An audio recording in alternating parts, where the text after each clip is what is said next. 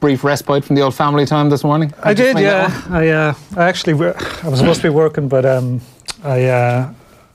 I did a week's holiday ending last Sunday, but because of John Delaney stuff, I worked that Sunday, so I managed to get the day off. So have some family stuff later on, dinner. So very good. This works out okay. Also alongside as well, Rory Keane, Sunday pay-per-view debutant today. Yeah, long time listener, first time caller. First time caller. You're going to be heading to the Aviva later on this afternoon. Yeah, I'm looking forward to it now. I think if we're saying it out there, it has the makings of a classic, I think, Sun in the sky, perfect for Toulouse. Yeah, Toulouse, Chesed, Colby, James Lowe, Jordan Larber. What more could you ask for? Exactly, yeah. Days, So we'll go straight into the headlines. As has been the case over the last few weeks, it's the front page of the Sunday Times where we are going first. They're leading with another scoop on the FAI governance. FAI payment to Delaney's ex-girlfriend. This is total of €60,000 in professional fees recorded for 2013-2014. This is another scoop by Mark Tighe and Paul Rowan as well. So John Delaney issued an instruction, they say, to the FAI's finance department to pay his then girlfriend €15,000 in 2014. Internal records from the Sunday Times show. We'll be talking a bit more about that shortly. Neither Delaney, who's been on gardening leave since Monday, nor the FAI, they say, has offered an explanation as to what the payments were for. The former girlfriend of John Delaney in question, Susan Keegan, she has denied receiving any payment from the FAI or John Delaney. In the sports section of the Sunday Times, they lead with a picture from yesterday's action at the Ricoh Arena. Down and out, Munster dream over after 32-16 loss to Sarries in Euro semi-final. It's a photo of Alex Lazowski and David Strettle tackling Munster's Mike Haley during yesterday's defeat at the Ricoh Arena. And also there, a small picture towards the bottom of Billy Vunipola when he was confronted on the pitch by a Munster fan after the game. That Munster fan was detained by the stadium security. On the back page of the Sunday Independent, they also lead with Munster's defeat. End of the road. Munster blown away by ruthless Saracens.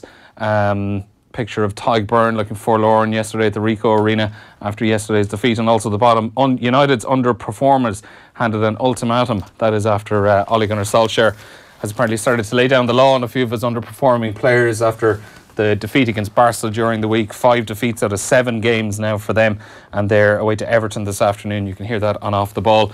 On the Irish Mail on Sunday, a sorry state, second best Munster run ragged as they slip to yet another semi-final defeat, and this time the pictures of Peter O'Mahony at the Ricoh Arena yesterday. Saracens 32, Munster 16. We'll be talking about the reaction to that game in just a few moments' time. On the Sunday Mirror, they lead with a picture of Phil Foden and his Manchester City teammates celebrating his goal yesterday. Pep, my finest hour if I win second title with City. Pep Guardiola says his achievements at Man City will rank among the proudest of his career, even if they fail to defend their championship or their Premier League title. And then, oh man, Solskjaer, no quick fix. It's going to take years to sort out this United team. A lot of work for United to do in the summer in the transfer market. The Sunday World also go with Ole Gunnar Solskjaer. Solskjaer says, we'll gift pool title. United boss to eat toffees, then bash City. Most importantly for United, of course, they are playing Man City on Wednesday night, and a win there would go a long way to giving Liverpool their first title in 29 years. But a long way to go there. It's hard to see them beating Man City in the form they're in at the moment. And also then on the back page of the Irish Sun, kicking De Bruyne. That is after Kevin De Bruyne went off injured yesterday. Fears season is over for Kevin. It looked an innocuous enough injury yesterday. He was able to walk off the pitch, but Pep Guardiola said he didn't know too much about his injury. They're hopeful it's not going to be too long, but with just a few games left really in the season, it could be a season ender, even if it isn't that serious. Guys, I think the first place we have to start again this week is the front page of the Sunday Times and Mark Tighe's latest big scoop on the FAI governance and John Delaney. Yeah, this is another incredible story that Mark has unearthed, and Paul Rowan has worked on it with him as well. Like even the headline, like you don't expect to see headlines that got FAI payment to Delaney's ex-girlfriend, and it goes back to his previous the relationship before the one he's in at the moment with a woman called Susan Keegan, and that the FAI's accountancy system recorded a total of 60,000 of professional fee payments in the name of Susan Keegan in late 2013, early 2014.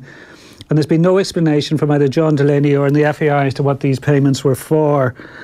And it's interesting that all this stuff has come out, because a lot of stuff has been talked about, or a lot of papers and different media outlets have got wind of different stories over the years, but they haven't, and some of them, this isn't a total surprise that this came out, because this kind of stuff has been going around, but nobody's been able to back it up. And clearly Mark has very good information now that he's able to back it up and get it across the line.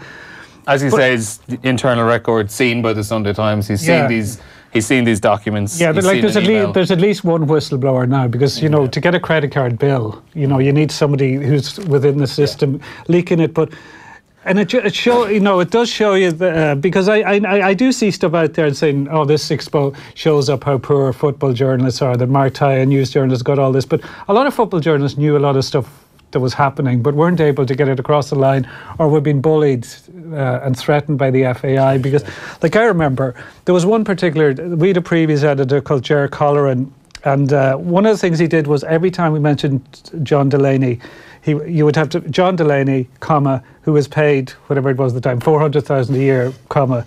So he always wanted to keep highlighting the salary. So it was an issue for a long time. But I remember they were always looking for clarifications, and every newspaper would tell you that, the FAI and John Delaney. And one particular day we had 3 clarifications, one on top of the other, for stories. And a clarification doesn't necessarily mean, or you might necessarily have got a story wrong to have to print a clarification, but it's part of the libel laws here that it's so hard to get stuff out there. Like, this is one of the great victories for journalism, that Mark and the Sunday Times have managed to get the stuff out there. And it's been there've been a lot of FAI scandals over the years, but generally there were one big incident, like it was some big scandal about tickets at the '94 World Cup or whatever. But this is the drip feed, as was mentioned, the Oireachtas Committee during the week. It's day after day, week after week, more stuff comes out, and there's no way back. Like, some people are saying, oh, John Delaney, he's on gardening leave, he could conceivably come back, but his phone and his FAI credit card were taken off him last week. And a thing like that, I don't see how there's any way back from that story. Like, how can you explain that? Like we came to expect stuff, accept stuff that was completely off the wall. Like, if you look online at the photos of the Euro 2016 draw, you have Roy Keane, Martin O'Neill sitting together, John Delaney beside them, and beside John Delaney, Emma English, his girlfriend. Like, what was her role at like a big draw like that? It did look like somebody who was making his own rules and who thought he was untouchable, which is a very common thing in Ireland over the years. And it's good that it does look like chickens are coming home to roost. Yeah, and as they point out in the article here, it says that in response to questions, John Treacy, the Chief Executive of Sport Ireland, says that this is clearly part of the terms of reference for the Mazars investigation. This total 60,000 professional fees, as they say as well. Susan Keegan, his ex-girlfriend, she denies receiving any payments from Delaney or from the FAI. The Sunday Times, though, they say that they have seen an email sent by Delaney to the FAI's Finance Department on February 3rd, 2014, under the subject 15k Susan Keegan. Delaney asked, can you transfer 15k to the account? It's agreed with Michael Cody and Eddie Murray as an overall payment of €50,000. They do say the FAI's internal accounts show a payment of €15,000 recorded in the name of Keegan 3 days later on February 6th. In total, the FAI noted at least 3 payments to the name of Keegan, totalling €60,000. What we don't know is, what these payments were for. There could be a legitimate explanation for, services provided. It's the fact that the FAI haven't commented on these. It's where the doubt is constantly arising that they aren't providing the information. And we would have seen there's a story in the Sunday Times or in the Sunday Independent about Cricket Ireland CEO Warren Deitram today. Yeah. Who would have given his association a loan of €100,000. But as we'll get to in a few minutes on that story, there is a lot of information there. They've given out the information, and everything as we can see, this all looks fine. Yeah, it looks to be above board. It's reassuring to see all that information. Absolutely, and one of the interesting things about this, like Eddie Murray, who resigned on Monday, was the FAI's honorary treasurer was for quite a long time, and he has no recollection of approving the payment for Keegan, and he doesn't recall ever hearing her name before, and he is the treasurer. So surely that sets alarm bells ringing. Like, what on earth is this about? If it's mentioned in the accountancy system, the FAI aren't commenting on it, and the woman herself says she knows nothing about it. Like, it's really strange. Yeah, it's strange. I think it was a good, just come back to a point Kieran said there about Mark. I think that's a really good point, that go back to think about the football lads missed a beat here. I think sometimes having someone who isn't on the beat and isn't compromised by, as my access, Bro's talking about access now, even in rugby, getting access to players and pressers, without that kind of fear of it, you could just kind of go after this info and go after, you can go and chase these things. I think it's, he's done really, really well in fairness to him. And you get the feeling there's another story in the pipeline next week. There's probably another one down the line a week later. Yeah, I would think so, because a lot of those board members are there a long time, and it's hard to imagine when you hear stuff like this that there isn't more to it. That if this is the kind of practice, if these are the kind of practice that went on, it's a leap of faith to think it's just the odd isolated incident over 14, 15 years. So I think Paul Rowan does a good job in the sports section of the Sunday Times, going kind of into detail about just how much there is needed to be done at the FAI, with what we know now that all the board are going to be stepping aside at the next AGM. That's one thing I find interesting, Neil. There's a huge argument for that they all should go en masse, but at the same time, it does raise the issue then, who runs the FAI? Like, you're suddenly bringing in people, completely new board. I know there's full-time staff there, and hopefully they can keep things ticking over, but it is a massive sport in Ireland.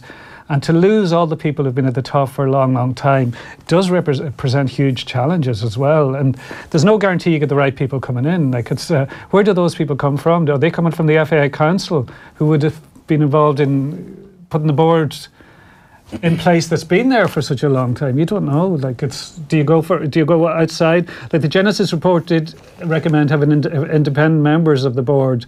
And it's something Sport Ireland should really have insisted on. And now they're talking about doing it, but it should have been insisted on a long, long time ago. Yeah, and there's just, it's really starting from scratch at the very, very top. It's not just replacing a CEO now, as we would have thought, when did this first break? 6 weeks ago or so? Barely a month ago. There's so much that's going to be changing at the top of the FAI. Like, when are we actually going to be seeing the first shoots of this?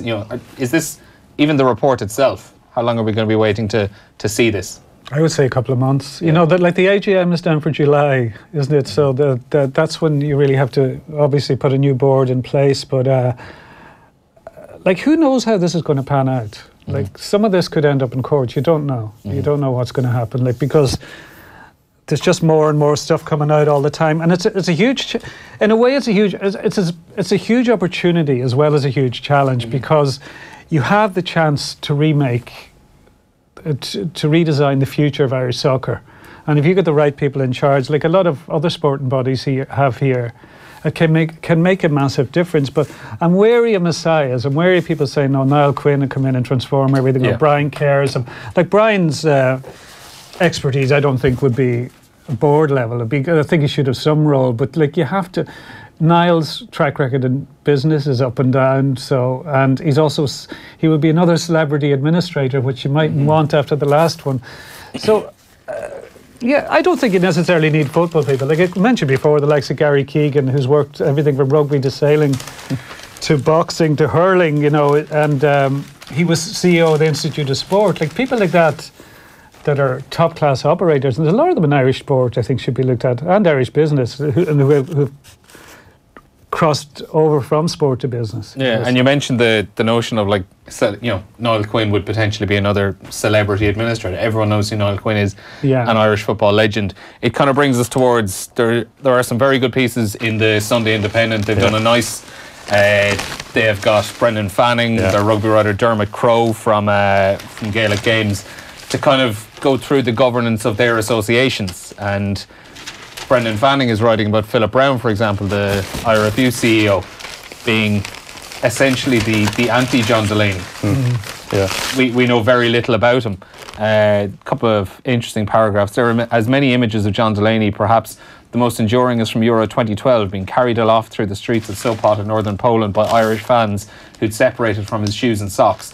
Only one image of Philip Brown springs to mind, sitting behind a desk in the IRFU office. Occasionally, being the mad thing that he is, Brown might have his jacket off, but that would have been on instruction to convey the image of a hard-working leader. Brown, who's an unexciting, careful man, a classic product of South Dublin middle-class Protestant stock, essential IRFU, in other words. Yeah. It's Brendan always does the stuff really well. He's he's been on the beat a long time, and like I think it's been referenced loads of times. He did a brilliant book years ago, and from there to here. And if anyone has read, it's an essential read for a rugby fan or a sports fan. But it's a really good piece. It's just about like polar opposites. Like as I said, Kieran, I mean, Philip Brown would have had to work very closely together, given the relationship between the FAI and the IRFU. Over the Aviva, obviously. Yeah. It's a good line there, like having the half-assed FAI close at hand always made for a good comparison. It's good. While soccer struggled to clear its share of the stadium debt, rugby presented teacher with a neatly completed sum before the bell went for the end of class. But what I like about this as well is balanced in that it shows the IRFU isn't perfect either. It's got issues of its own.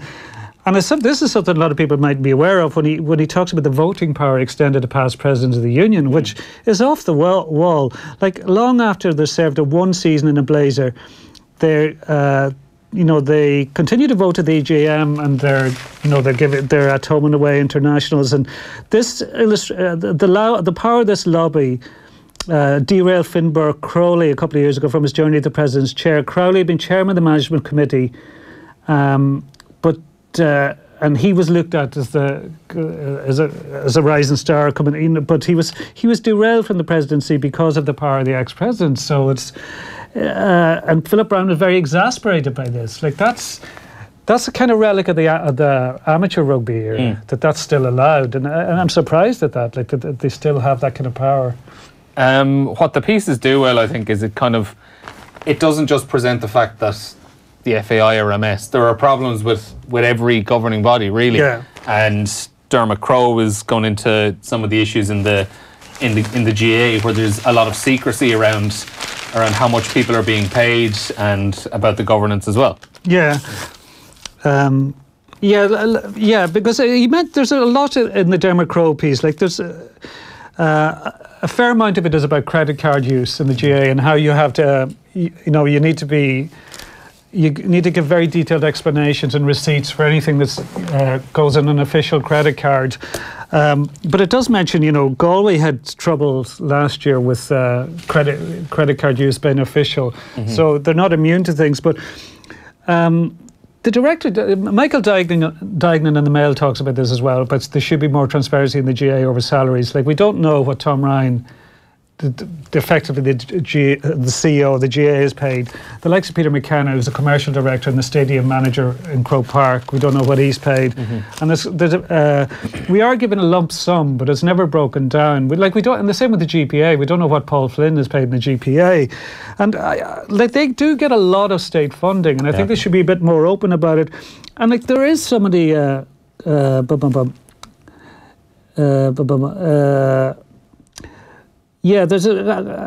somebody. He's not named here, but somebody says, "Look, it's no secret the approximate figure. I've seen the figure of half of John Delaney's salary be mentioned, or even less than half." But that's very vague. Why not just say it? Danny Lynch, the former PRO, says he said the DJ would probably be getting about a third of what John Delaney was getting, which would be about 120,000, and that's roughly what John Treacy gets as CEO of Sport Ireland. So maybe that is the case. I would suspect that the CEO of the GA gets a bit more. Director General of the GA gets a bit more than 120,000. Though I'd be surprised if that's the case. But I don't know why they just don't come out and say it. What is the issue? Is part of it maybe that the GA has never really been strapped for cash? They're not under as much pressure to actually tell us it. I don't know. What do you think, Rory? Do you think they should? Yeah, it's I suppose, as you said, if it's, it's always that white line, but as you said, if there's a lot of state funding, and a lot of public funding going into it, then, there's no harm, and it'd just be interesting to see how it tallies up with, the football and the rugby in terms of, And like, given the turnover of the IRFU, I would think Philip Brown is on a quite hefty salary. Yeah, but that's not made public. That's not made public. No, wouldn't really have known either. Yeah, that's not made public. So I wouldn't say use it as a defence of John Delaney, but there were figures out there for what John Delaney got. We never really got figures for IRFU or the GA, which are the two other the biggest sporting bodies. Like, we do get figures for the likes of Sport Ireland because it's tied into civil service pay grades, so we get that. Yeah. Do you think it kind of marries up with, there's always this outroar when it comes out, like what people in RTE are earning, or this kind of thing. There's outrage. Do you think it sort of tallies up with that? Or? Possibly, yeah. But there is a public interest. People, but I think because the GA and the IRFU are very successful, I think people would probably be accepting of the salaries. They say, okay, we're turning a huge profit every year, or a decent profit every year. We've built these stadia, etc. And this is what the people in charge get. I think people say, yes, fair enough. Probably the biggest noise of Irish soccer fans would have been of League of Ireland fans who'd be, going to grounds every week that need heaps of improvement done. They're watching teams that, some of which are probably struggling week to week to pay wages, and I think that's probably what would have jarred them to see the I think that's what the outrage over Delaney is rooted in, because there were a lot of layoffs within the FAI and a lot of wage cuts. There was a great piece in the Killarney Advertiser this week. I think a guy called Adam Moynihan, I don't know if you read it, but he's involved in Kerry soccer. But he was talking about you play cup finals in Kerry and soccer, and you have to pay into the game. Yeah. Yeah. So this stuff was going on while a guy was getting his rent paid, while he was getting all sorts of, massive spending thousands and thousands of credit cards on nice shirts and Thomas Pink. Cause that's not 1,000 on shirts, I have to clarify that, but thousands in general. Is that the latest story, the shirt budget? No, that was last week. It's next Sunday. It's easy to get lost in this. As we mentioned at the top of the show as well, when we were talking about John Delaney, there is a story in the Sunday Independent as well of one of the smaller sporting organisations in Ireland, Cricket Ireland. Yeah. Do you want to take that, Rory? Whose CEO, Warren Deitram, had to give a loan to his association of €100,000. And as we said, documents seen by the Sunday Independent, the loan was properly documented in a loan agreement at the time. However, the board was not informed until recently, after details of John Delaney's controversial loan of €100,000 became public. But details of the loan are recorded in Cricket Ireland's financial accounts, which will be presented to members at its annual general meeting at the weekend. A briefing note appeared ahead of a board meeting on April 10th, sets out the details of the loan and paints a stark picture of the deterioration in the association's financial situation. And the Sunday Independent, they have been given tons of information here by Cricket Ireland on why the loan was needed, when it was paid back, and there's just so much clarity in it, and that's why you're probably not raising as many questions. Yeah, it's that classic thing. It just goes back to even that bloody shambles in the Oireachtas. Like anything, if as you said, just you can get out and you can control the message. If you inform people like this here, it's very detailed. And it's that classic thing of the minute in the media, if you leave a vacuum, as they did last week, people are going to go and fill it, and they're going to find it other ways, But yeah, they've come out here, they've been transparent about it. It pales in comparison to what's been going on with the FAI over the last 5 or 6 weeks. Yeah, and a lot of the detail in it actually kind of paints a stark picture of how financially strapped some of the smaller sporting organisations in the country are. Because, just a couple of lines here. Around that time, Deitram also asked the senior management team to defer their salaries for a week to help alleviate the crisis, which he says they were all very happy to do. He offered a €100,000 loan, having exhausted all other potential sources of funding, including the ICC, Sport Ireland and Bank of Ireland. Furthermore, Cricket Ireland did not breach any of its grant conditions with Sport Ireland, having notified them of their difficulties. Yeah. Because one of the things around the FAI thing, people have questioned why Sport Ireland haven't done more. Because like John Treacy and Kieran Mulvey would be there as long as John Delaney has been in the FAI. But I think a large part of that is, I think Sport Ireland invests a huge amount of its energies on the sporting bodies outside the big three of the FAI, FAI, GA, and IRFU, because they're seen as big and they're big international bodies, and that the other sporting bodies need more help. And a lot of them are always, there's none of them that are massively profitable. They're all very close to the line every year. And it's interesting when you look back to, there's reference here, when Jutram took over at the end of 2006, Cricket Ireland was €260,000 in the black. Yeah.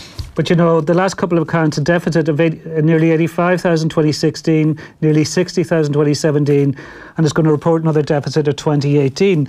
And that's as a byproduct of cricket in the last, those 13 years since Warren has come in, has been very successful. But that's come at a cost. Like the Tri-Series with New Zealand and Bangladesh and Malahide and Clontarf 2 years ago, it cost over 700 grand a stage, but it returned only 342,575 in revenue. And cricket doesn't have the infrastructure to be a huge international sport, so that often needs temporaries. So like temporary grandstands to be built, marquees erected, a media centre installed, a broadcasting centre installed. For the England game in September 2013, they did basically a 10,000 capacity pop-up stadium. So it's, in a way, it's probably come ahead of schedule that suddenly cricket took off to a fair extent and was competing with Ireland were competing with big teams, but they didn't have the financial backing to deal with that. And you have to give him credit for giving them a digger. Like Warren Jutram wouldn't have been on John Delaney type salary. Absolutely, yeah. So for him to do that, was quite a gesture. And just even like the small things that the contingencies. We have to take responsibility for the position we're in. We can't take all the praise and then blame others for what we're doing. They're talking about Ireland's first Test match here, and they're saying just the impact the rain has. But I'm thinking about rain on day one of the Test match. Of €100,000 that should have been revenue, we were only able to get 25% because that's all the insurance market was prepared to give us. The full refund to 5,100 spectators for day one hit us hard. Yeah. Like small that margins, is, isn't it? Yeah. I mean, 5,000 paying customers that you have to refund straight away. Yeah.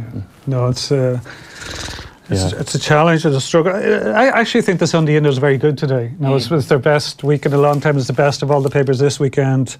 But it's got a mixture of news and comment. That's a really good news story with detail in it. And the GA piece with Dermot Crowe, there's a lot of detail in that. And then we'll come to the Paul Kimmage thing in a while. I think there's a good read in there. But this is very interesting just in a broader sense in that it shows the challenges for so many sports that are outside the top tier.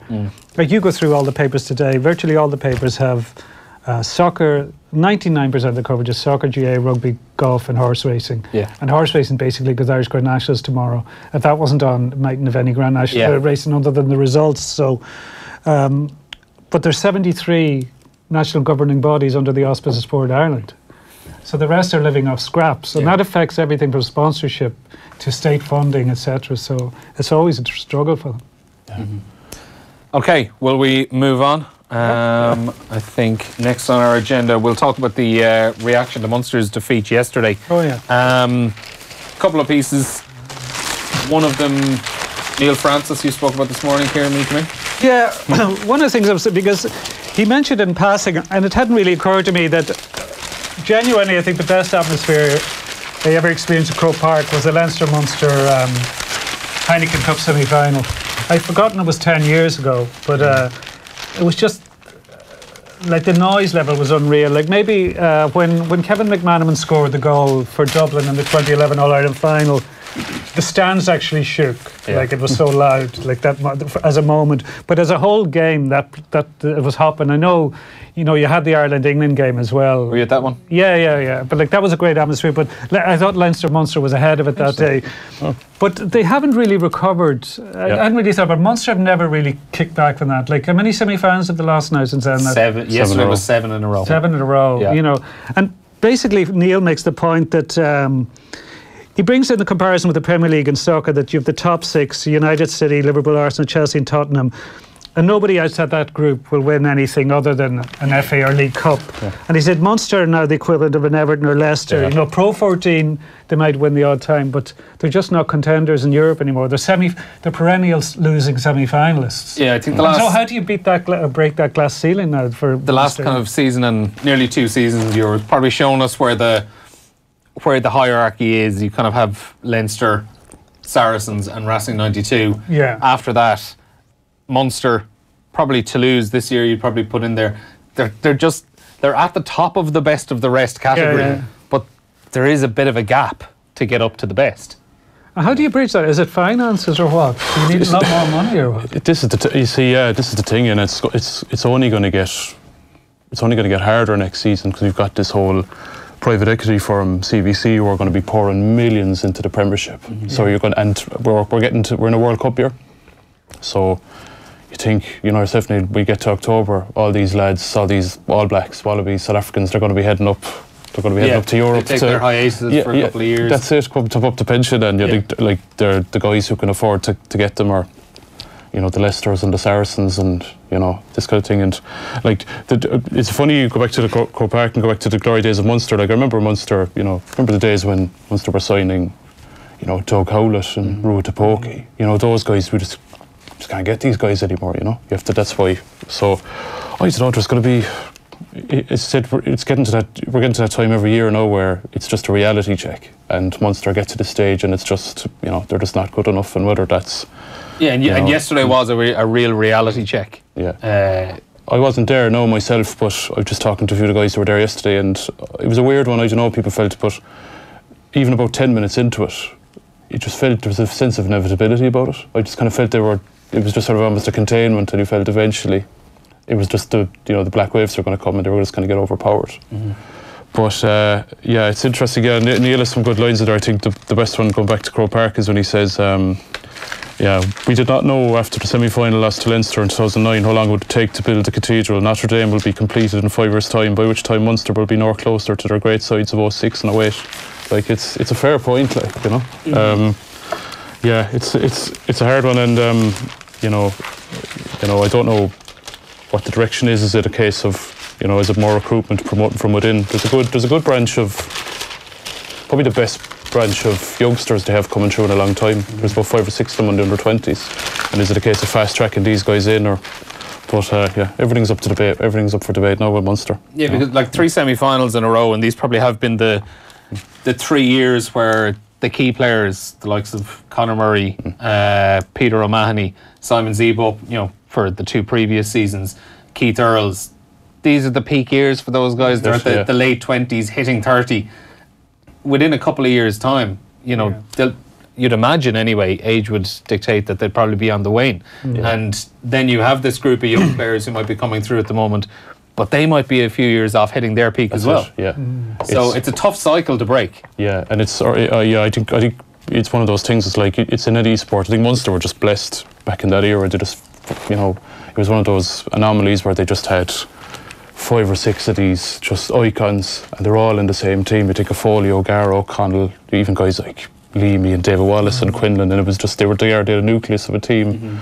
And then they had a guy like Declan Kidney who he understood how to harness that, and it was all just. They were probably a group that had to learn how to grow up fairly quickly, I'd say, as well. That kind of early 2000s. Yeah, they had a very strong identity as well. Is that identity there now? Is it as strong? You know, I know people say, like the outside players who come in and say, how they feel Munster and they bought into it. But I wonder, is it as strong as those guys, really? I don't know. So I kind of question every now and again, but I kind of still end up going back to, I think it probably is still quite, it mightn't be as strong as it was 10, 12 years ago, but it's certainly very strong. Like, for example, look at yesterday, there was only 16 or so thousand people at the semi-final, which is a pretty depressing attendance, but 8 to 10,000 of that was Munster fans. Yeah, but I don't mean with supporters, I mean with players. Like, the squad, like, so many of those guys were just, they bled Munster red. Like, everybody bleeds red, but they were Munster. They bled Munster red, very specific shade of red. But they were part of the tradition, like, and they really bought into it. Like, I'm not sure now if that's the case. I don't know. Like, I'm speculating. I don't know what you think. I wrote about it today, actually, on the point that it's not a guys like Chris Farrell and Clyde and Byrne, they've bought into it and they've brought a huge amount to Munster. But I just wonder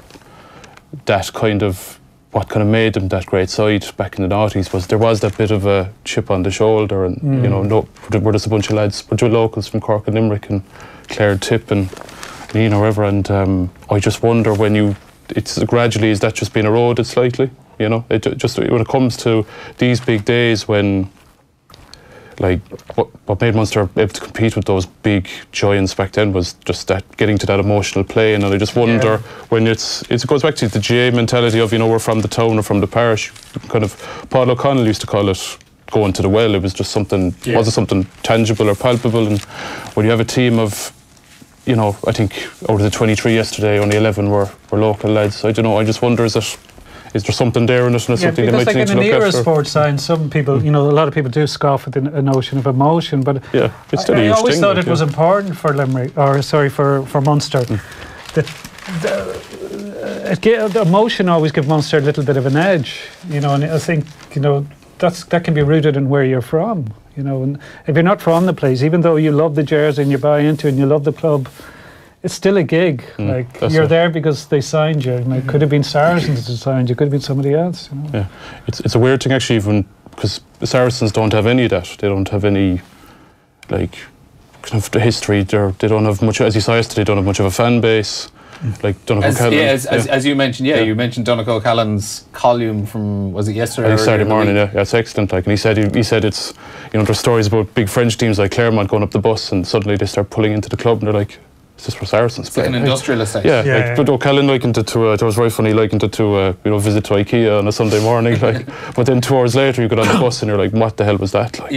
And you've got to give a lot of credit to Mark McCall, because he's just created something there that he's almost manufactured it, a kind of a sense of identity from, but effectively it's a representative side, Yeah, and it's someone I was speaking to our colleague Gavin Riley about as well today. Are Saracens, and by extension Mark McCall, do they get the credit they actually deserve in Ireland? Okay, everyone gives them their due credit over in England. Everyone knows how good they are.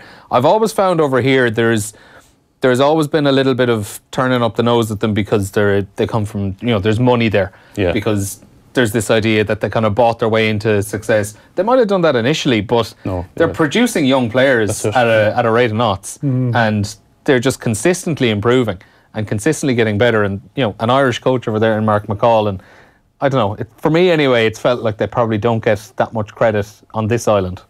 Yeah, that's a good point. And even McCall, it's weird, with we lionise what Paul O'Connell's doing abroad, what Ronan O'Gara is doing. When Bernard Jackman was over in France, we were applauding the work he was doing. It just seems we're not really doing that for Mark McCall. Is it just Saracens are a bit unfashionable to like? Yeah, I can't get my head around it, because I just think he's a guy who he came in there in 2011. He's been a mainstay, and he's just created something clearly very special. Clearly, he's able to motivate people. He's able to put a good team around him. But as you said, we're very quick to sort of laud the people abroad. But I rarely see him included in the conversations about even there's stuff. Just talk about Andy Farrell, his new attack coach. Like McCall would jump out at me as a guy to jump into the mix there, but it's just and there's also a perception of them that they're a bit one-dimensional and they're quite a negative side. But you saw them yesterday; they play a good brand of rugby. I mean, they're not sort of a freewheeling Toulouse, but they're easy on the eye as well. And up until yesterday they were averaging 34 points and 4 tries a game. Yeah, it's decent going. Yeah, it's not bad, Yeah. But I continue to think they're hard to like, and there are things coming out. There are sort of. Speaking of hard to like, that moves us on. Man of the match yesterday. Man of the match. And our great old friend Stephen Jones never fails to disappoint. But the headline for a start, anyway. I'll just hold it up here. Tone is If you want to zoom in on that. Vunipola enjoys last laugh over Boo Boys. And the paragraph in question, it was after Billy Vunipola yesterday scored a try and was given man of the match by BT in the win yesterday. All of this after the week he's had, where he had come under a lot of criticism for his comments, which I suppose supported Israel Folau's stance on homosexuals. And Vunipola himself said that God created men for women to procreate, along those lines. Yeah. Saracens and the ORFU said that they have warned him essentially over his comments. Vunipola, he hasn't really apologised for any of it though. No, and he kind of doubled down in an interview after yesterday. So he was booed yesterday by the Munster fans. There was one Munster fan that came onto the pitch afterwards and confronted him. In hush puppies. No socks. But this paragraph from Stephen Jones, I think, jumped out for all three. The occasion was diminished by the constant abuse by Munster fans of Billy Vunipola. He had a tangential part in the Israel Folau affair last week. Interesting. But gradually his reaction has been better understood. By Stephen Jones, but nobody else. So whether the shocking abuse of a great player was just a reaction to Vunipola being way too good for them, or whether it was a stand by Munster people against homophobia, something of which Vunipola has never been guilty, then it was distasteful. So too shouts and general noise when Owen Farrell was preparing for kicks at goal. So too the idiot who ran onto the field after Vunipola did a TV interview, waving his hands in the face of the big man. The fool was later detained. Now, granted that your man who ran onto the pitch yesterday was a fool, and all it's kind of done is probably created an image of Vunipola being some sort of victim a little bit more, but I just thought that was a bizarre, it's off the wall. It's completely tone deaf by Stephen Jones. Like he should have more cop on than to come out with this kind of crap.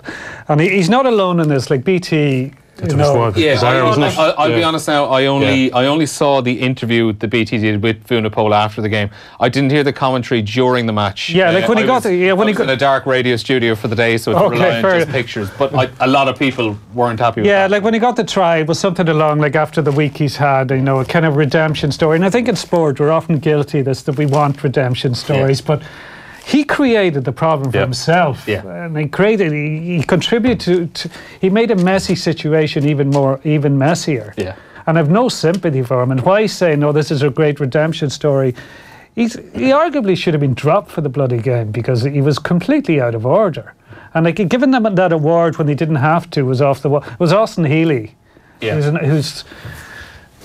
Like, is that a case of if we give him the man of the match, we know we're going to be able to interview him? Yeah, could possibly be, because you could make an argument he was man of the match, but you could have made an argument for 4 or 5 other players. And given what's going on, I think it was a really bad choice. It's a terrible signal. But they just wanted this to be part of the redemption story, that he was getting man of the match and they could interview him afterwards. It's not like he was challenged about what he said afterwards or what he tweeted. So. The closest thing that resembled an apology was, it was never my intention to insult or to hurt people. But even if it wasn't your intention to do it, that's nowhere near. It still did it. Yeah. Even if I don't intend to do something and I do something, I'd probably apologise for doing it. Yeah. I'd be interested to hear your opinions on this. I just find I just don't know why there's this drive to, why he felt the need to, as someone said, place himself in the storm, and through social media, it's kind of, if you want to go to a forum, if you want to go debate it publicly and have your views challenged, I'm all for that. But just to kind of weigh in on it, and as a lot of ex-players have said this week, if you read the post, it's cumbersome, it's quite, it's messy the way he writes it. His argument doesn't really come across, and then just as you said, double down on it. And even just from a professional point of view, the biggest week of your team's season, and you go in and you do that, But I'm the same as I found the tone of BT Sport throughout it a bit strange and a bit kind of, obviously he's a huge personality over there, and they know it's their bread is buttered, they're deeply embedded. Obviously they have the rights to the Gallagher Premiership, but I found it all strange. Like there's rumours as well that there's a clip of one stage with the commentary, and it's now been taken off Twitter, because it's a bit of, he had the hardest week of his career and he's come through and all that, and I just found it all a bit bizarre, really. Yeah. But if you're a gay rugby player, gay professional rugby player, you would really think twice about coming out when all this stuff is going on. Well, also, on the other side, you have Nick Heath, who is a BT Sport rugby commentator who posted a brilliantly powerful message on Twitter last week and has spoken about it. I'd say he probably felt a bit strange seeing some of his colleagues, borderline lionising Billy Vunipola yesterday for, redeeming himself, silencing his critics. Yeah. I saw someone writing that actually last night, silence the critics. I don't think any of his critics were criticising his ability to score a try in a semi-final. Yeah, people aren't questioning. Everyone knows he's absolutely brilliant number 8 and things, but it's just, it was odd. As you said about redemption, it's more about actual setbacks in your life, not actually creating a whole storm by your own doing. Strange one. We'll move on from Munster to Leinster today. Rory, you're going to be going to Aviva later on. Devon Toner was across most of the Sunday papers today, but you went a different way. Yeah, my good friend. Sort of a profile on Johnny Sexton. It's been a really. He spoke yesterday actually at the Viva, and it was a really, I don't know if you saw it, a really interesting quote where he said, when he went to Monte Carlo for the World Player of the Year, the big bash after November Internationals, that's when he's at his peak after we've beaten the All Blacks, and he was kind of asked, what was your mindset? And he said, I said to my wife Laura, he said, if I win, brilliant. If I lose, fine. If I win, this is going to be another thing to beat me with. And it's kind of been the way. It's been a funny old 6 months for him because, last year, Ireland had the greatest year of all time. And he was right. He was at the centre of all of it. Front and centre of it, yeah. And it's kind of a bit like Ireland. It's sort of unravelled a bit over the last 5 or 6 months. As we were saying out there, it's one of the quirks of the central contracts. He was pretty much ever present for Ireland in the Six Nations, and he hasn't played for Leinster since late December. It's kind of a bizarre the game against Munster, bizarrely, it was the last game he actually played for Leinster, which I hadn't really thought about it until you came in and we were talking about it this morning. It has been a very difficult few weeks for him, or not few months from him, as you mentioned, ever since being named World Player of the Year. But have you been able to put your finger on what the issue is? Has he been able to, do you wonder? It's one of those things. I suppose it's like form. It's kind of, they're all kind of linked together. But it's a weird one. The thing that always jumped out at me, I know people like to make big deals of. We love drama and we love like flashpoints. We love redemption stories. Yeah, we do. Yeah, talking about. But I always go back to he's always been a very fiery character. But I always go back to, as you said, that game at Tobin when Vinny Wycherley, the young buck for Munster, came out and flattened him. And that's the moment of whips off and whips it at him, and he just seems a bit more frustrated than usual. But as I said there, I would have put it past him to go out today and just absolutely kill it.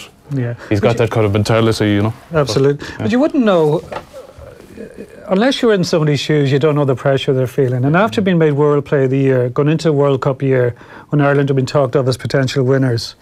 The pressure on his shoulders is immense. On a number 10 anyway, it would be immense. But given he got that award and the World Cup coming up, you don't know psychologically, has it been difficult for him? No matter how mentally strong he is. Is there a fear, I wonder, this could be completely off the wall now, and you can tell me if I wonder, is there a fear in maybe a few of the players' heads of actually being afraid of peaking too early? Of that they were going into the Six Nations thinking, what happens if we absolutely blow the lights out here? Yeah. Is everyone going to know everything about us? And I'm not going to say that they deliberately held anything back, but subconsciously, are you afraid of going a little step further? Yeah. Well, they were definitely cranky during the Six Nations. They weren't themselves. You could see that. I know it was highlighted on TV and stuff with the body language at different times, and they were snapping at each other, and it just didn't seem as united as it was a few months earlier, and that can be a sign of the pressure. Yeah. Because there's no experience of that kind of pressure with Ireland. 07, that was hyped up a bit, but not to the same extent. I think now people genuinely did, and maybe some still do, think Ireland could give the World Cup a real rattle. But those guys, they know Ireland have never won a quarter-final. They know and a likely quarter-final will be against South Africa, who tend to get right in World Cup years. And they look like they're getting right as well. Yeah. I always say to people who come to me and say, what do you read into the Six Nations? I always say it's a bit like, two-season show on Netflix or something, if you're a bit unsure at the end, give it the second, wait till the second part, and you might reveal. I have a feeling that Joe and even guys like Johnny and stuff, I think they've thrown everything at the World Cup. And as you said about Pekin, you go back to 2015. They went to that World Cup as back-to-back Six Nations champs, and we all know what happened.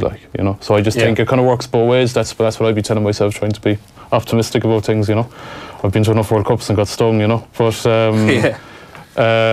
in terms of Toulouse as well, you were writing about Leinster Prime to spike Toulouse's thrilling revival. It has been a brilliant revival. That's great. Because I think, as we said outside, for rugby fans of my age at least, it just feels right to see Toulouse being back up there, playing in the big games, playing in the big semi-finals, and playing that style of rugby that they are, where they have these big brute forwards like the likes of Rory Arnold and Richie Gray and these guys, but the stuff they're doing out in the back line with Cheslin Colby, it's just amazing to watch. Yeah, I mean, we asked, remember we asked Luke McGrath last week about, have you ever played 10? And he said, I think he said something like, played like 20 minutes when I was back in Michael's or something like, and it's just Toulouse is going, off you go, Anton, play 10,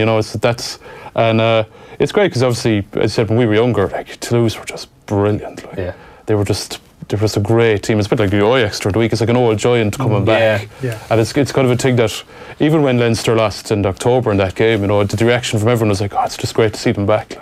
And I think they're here to stay, and I think they've kind of gone back. They were in the wilderness for a few years, and Ugo Mola and Fabian Toulouse now, do you remember him? He's the director of rugby, and they just kind of stripped it all back. And Reggie Son as well. Yeah, the Vanderman. Yeah, that's what I learned.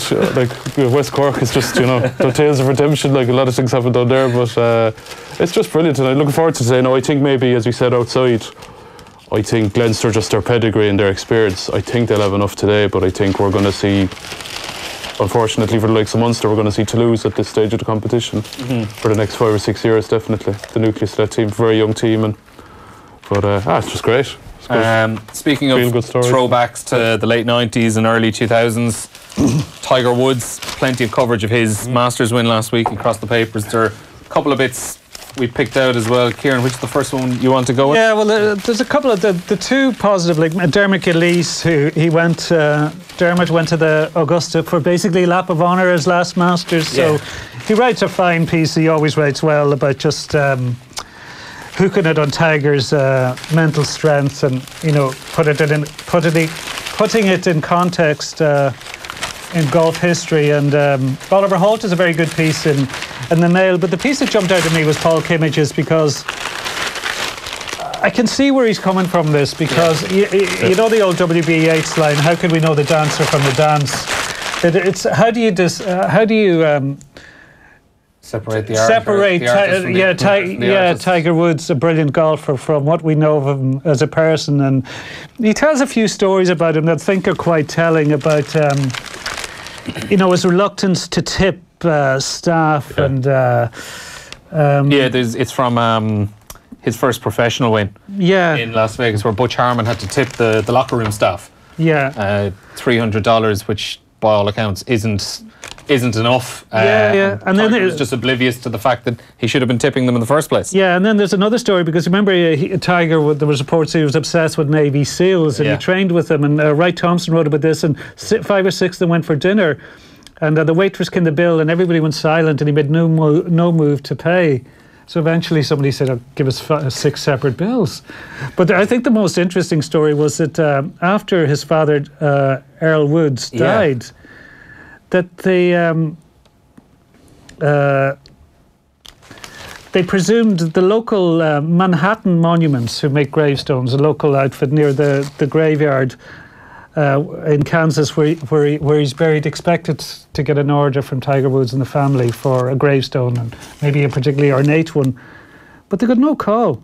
And 10 years passed and there's no grave marker. It's an unmarked grave, which is really, really strange. Like, he's an odd fish. Yeah. And it ends up, Paul Kimmage says he asked happened to course one of the best big golf writers in the US afterwards, said, what do you think? He says, I feel nothing.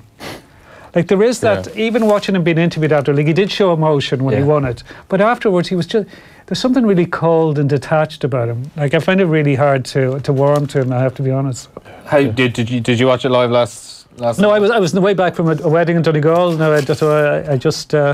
I watched a bit of it later on. Like, I've been recorded, so just to see. Like I was here last Sunday watching it, and you know, we were watching it. Like it was absolutely gripping entertainment and stuff. And when he sank the winning putt, I went, oh, you know, God, what a story and all that. I can absolutely see where Paul Kimmage is coming from in it, though, because there are so many stories about him that just leave you feeling that little bit cold. Yeah. I don't know, maybe it was that I was in the vicinity of Joe Malloy when Tiger won, so I just fed off the energy.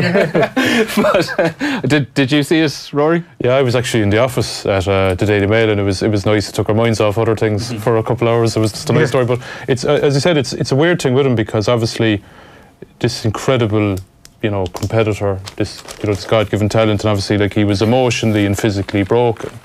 But I think Kimmage does really well and I share his view that he just seems like a very contrary, kind of strange character. There's a great line there where he's just talking about all the, we're talking about his stinginess, but all the deals, like, you know, 30 million from Buick, 26.5 million American Express, Rolex, EA Sports deals, golf, you know, Wheaties, but then the payoff is, you know, you'd rarely see him signing autographs or engaging with kids. You know, it's that sort of.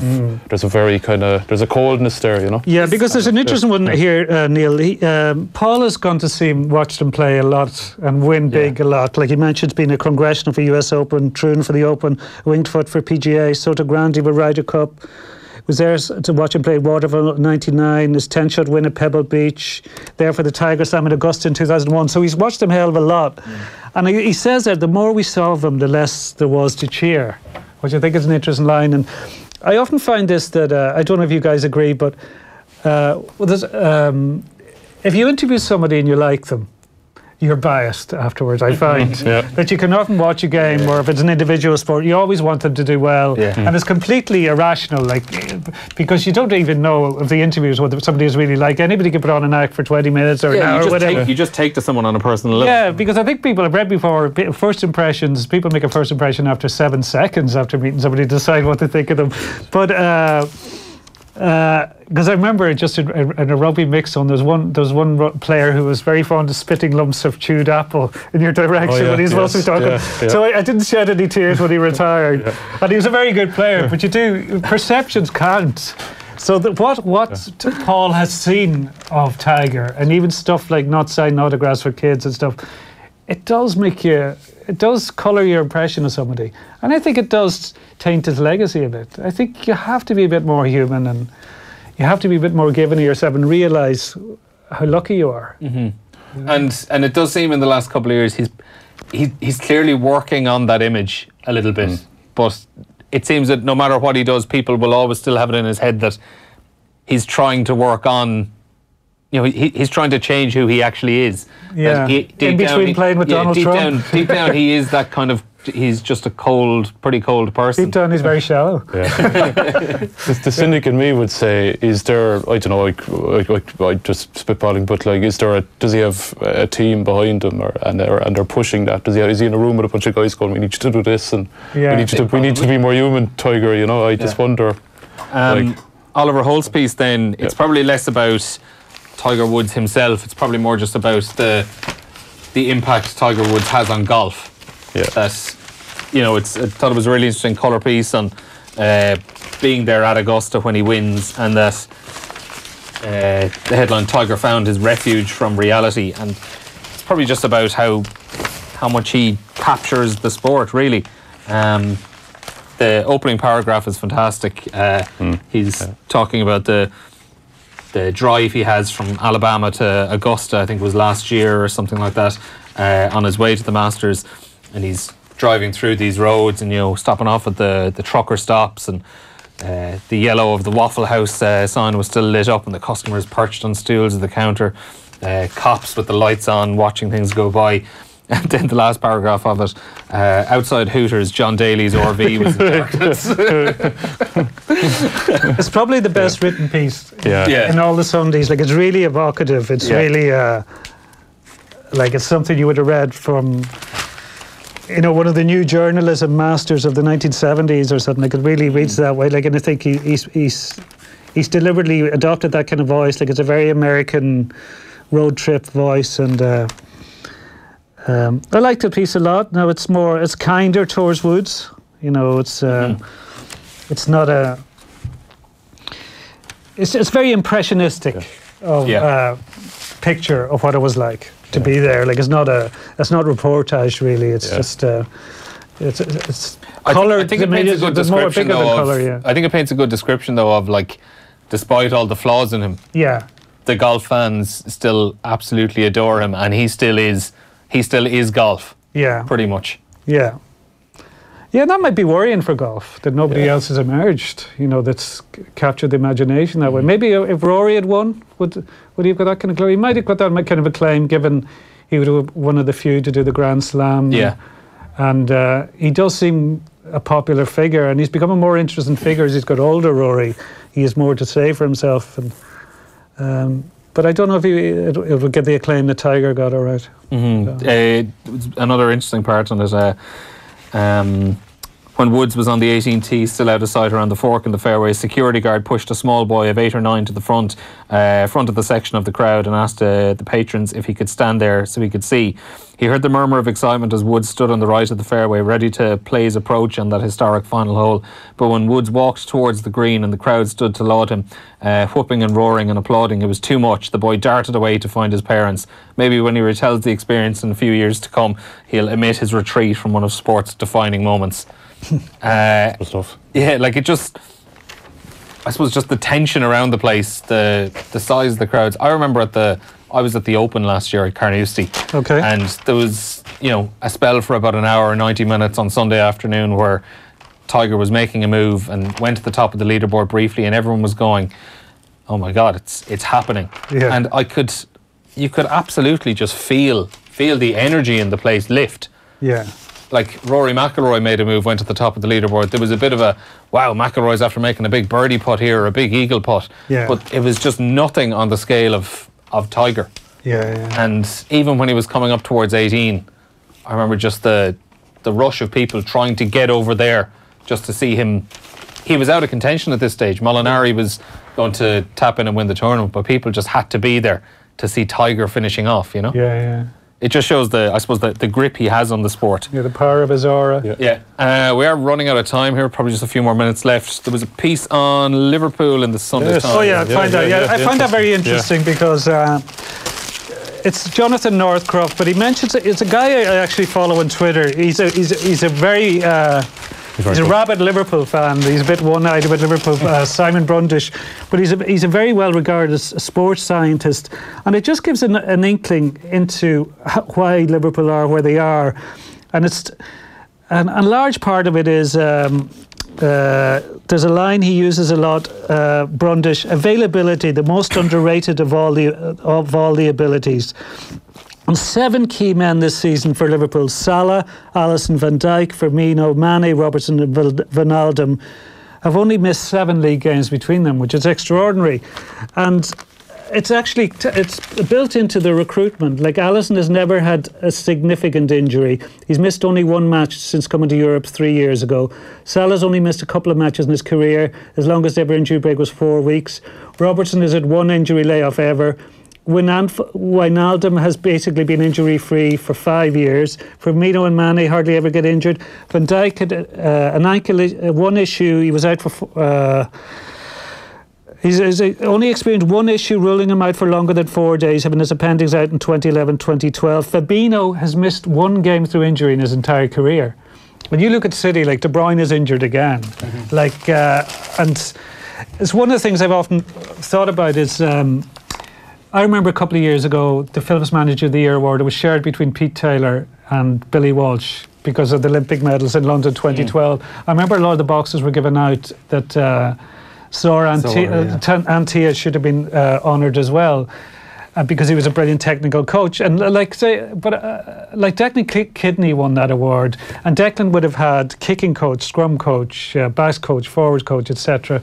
Like if Liverpool won the league, it'll all be Klopp's brilliant job. But it's not just about the manager. People forget that. Like he the size of a GA background team. Yeah, like he obviously has a brilliant medical and physio team and coaches, and they even Jonathan starts that off by mentioning, you probably saw the pictures of Salah on a beach during the international break, and that how Salah in the last couple of weeks, like he looked gone for the months before that. Yeah, and as but it he's says just here been as well, in blistering form now that it's all when they need him most. Yeah, Klopp's belief in rest is such that he's taken Liverpool on 8 mid-season training camps during his 3.5 years in charge. Yeah. So there's always this focus on, whether it's by design or by accident, that they might have been out of a few cups and things like that, but it presents the opportunity to have these little breaks and just because I remember looking at that before, and I think the game directly after each of those breaks, I think they've either drawn or lost. They haven't a great record at it, but March, April, the results have been really strong, and that seems to be when the effect of a mid-season training break kicks in.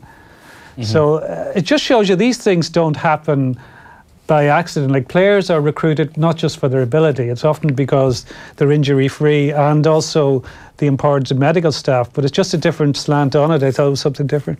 Yeah, and there's a nice breakdown as well on the side there as well. Klopp's Liverpool points in Premier League games from February towards the end of the season. 2016 it was 1.73, 2017 it was 2, 2018 1.92, so more or less the same. In 2019 now it's 2.4. Yeah. So you can see the benefits it's having towards the end of a campaign. Yeah, you wonder has he kind of tailored it, because I remember when he first came in, wasn't the whole press was the fact that he was running them into the ground. And it was because they needed to play. Last year, the distances they were covering, they were constantly churning out those stats. There was a big second half of the season they collapsed a bit, so he's clear. Well, they've changed the way they play. Like they're not the gung ho. They're more controlled now. And also, I think he has changed. He's definitely changed coaching staff. I think he's changed medical staff as well. So that impacts. Because I remember. Was it when Guardiola was at Bayern? He had very public rows with medical staff and the doctors over players getting injured. So. There is something to it, I think. What I found really interesting with Liverpool actually is, even just aside from physically how they're looking sharp, they're actually looking mentally a lot fitter over the last couple of months. Well, that staggers me, because they looked riddled with nerves in January, February. I remember the Crystal Palace game. Yeah, they look really confident now when the pressure should be on them to a greater extent. And I think it's feeding into the fans as well. It's Crystal Palace is the game that stands out for me. Might be different games for other people, but remember the sheer nerves around Anfield. Yeah, there was a few before the game. Yeah, Crystal Palace, Burnley, and Leicester. Those games were really nervy. Brighton away. There was a few of those that were really nervy. You look at Chelsea last week and Spurs the week before. The games where they probably should have been nervous and they probably should have been edgy, the players looked sharp, they looked confident, they looked like they knew what they were going out to do, and the fans didn't seem overly worried either. Yeah. And the longer it goes on, they're coping a lot better with it. Yeah. But it's amazing, because I do think they'll fall short. I think they'll win 3 and draw one of the last 4. I think there'll be a draw somewhere. But that would mean they'll end up with 95 points. Which up to this season, which up to this season will be the second highest points tally ever, with one defeat, which has hardly ever been done, but they still finished behind City, and people say they're lucky. So I don't know. Well, luck comes into it as well, just in terms of the picking up. Never mind the little hamstring injuries that you can manage and stuff, but it's the big injuries, like Leicester a few years ago as well. Yeah, they used very small number of players. They got lucky that their key men were around at the key. Well, Liverpool, as that piece mentioned, have effectively used 15 players, which in this day and age is amazing. Do you just want to finish a quick word on GA? Do you want to mention? Do you want to take it, Rory, first? You want to throw out there or highlight the GA piece, Rory? You want to mention? Just very quickly. I'm biased, obviously, he's a colleague and a mate, but Shane's just done a nice kind of piece on David Clifford. He's this new starlet down in Kerry, and it's very good. He's kind of spoken to Derek Kineja and a few guys who've kind of coached him and stuff, but it's just Shane's really good at that kind of stuff. And Shane McGrath, isn't it? Yeah, Shane McGrath. But just to kind of go off point a bit, just even today, 30 pages in the Mail on Sunday, and obviously there's been talk about cutbacks in our place, between designers and subs and the sports editor. I mean, there was 4 people put this paper together yesterday in the office. Yeah, and 30 pages of sport. And obviously we work with London and stuff, but I guess it just shows the climate we're in, and it just shows like the work and the toil that people are putting in to get. I think the paper looks good today. It's just want to give a shout out to the guys who put in the work yesterday. Absolutely, yeah. What I find amazing is the 9 pages of GA, which they deserve credit for that, because I know from experience April is a nightmare for, like, there's a lot of filler around GA-wise this month, because like the club stuff is more local media thing. I think it's not as much a national newspaper or national media outlet stuff. Until you get down to the business end of the competition. Yeah, so you just see a lot of waffly features around this month. Like, it's really, I think it's a problem it is a structural problem in even trying to market the games or sell, and it's a problem because a huge amount of people are mad GA fans that don't want to read about anything else, and it's a month where it's very hard to find anything that's interesting. So I think the Mail getting 9 pages out of this Sunday. They're under corn this weekend, the lads, like, What's the solution, do you think, Kieran? Is it just more gigs, or is there something? A league-based championship. You need to change the calendar some way. Like, by all accounts, April isn't working. It's just there's a lot of disquiet over the April club month. So I think, I don't know. It's a big question, not an easy answer to it. Okay, guys, we're out of time. Rory and Kieran, thanks for coming in. Rory, enjoy the Aviva later on today, and Kieran, enjoy a bit of family time. Thanks. Okay, we'll be back on the air 1 o'clock on News Talk, actually, where we'll have Andy Dunn will be at the Aviva Stadium for us, keeping us up to date on Leinster against Toulouse in the Heineken Champions Cup. We'll have 2 Premier League games, 1:30. Stephen Doyle and Alan Stubbs will be at Goodison Park for Everton against Manchester United, and after that we'll be over to the Cardiff City Stadium, Cardiff against Liverpool at 4. That's with Ian Beach and Alan McLaughlin. You can join us then.